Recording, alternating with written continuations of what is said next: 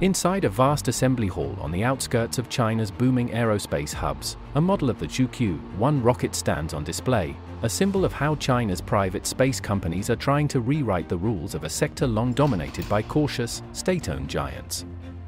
At LandSpace, engineers move with the urgency of a startup, not the restraint of a traditional state program. Welding torches spark, engines are pieced together, and safety gear hangs ready on the walls. This is a production line that looks deliberately familiar to anyone who has watched SpaceX grow in the United States, fast, iterative, and willing to accept failure as part of progress. Workers file metal components, install pipes, and inspect engine parts, pushing trolleys past rows of hardware destined for orbit. For decades, China's space industry avoided public failure, preferring long development cycles and near-perfect launch records. Here, the culture is different: build quickly, test aggressively, learn fast. Posters inside the facility declare LandSpace makes history, a reflection of how openly the company has embraced its role as a disruptor. Founded in 2015, LandSpace was among the first wave of startups to emerge after Beijing opened parts of the space sector to private investment. That openness is now paying dividends.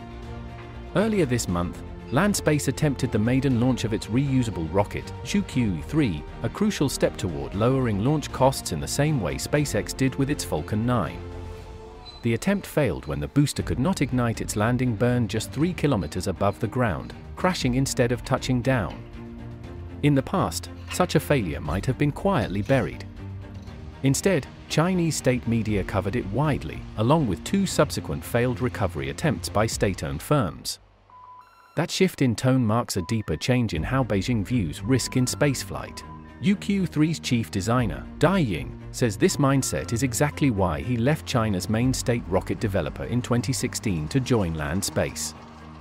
Speaking to state broadcaster CCTV, he pointed directly to SpaceX as the model.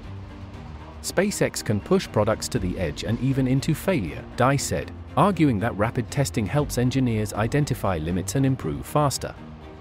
He believes China has now recognized this approach, allowing capital markets to back commercial space ventures willing to experiment. The stakes are high.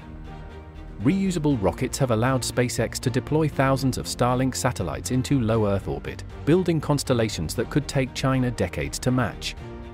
Beijing sees this as a strategic gap it cannot afford to ignore.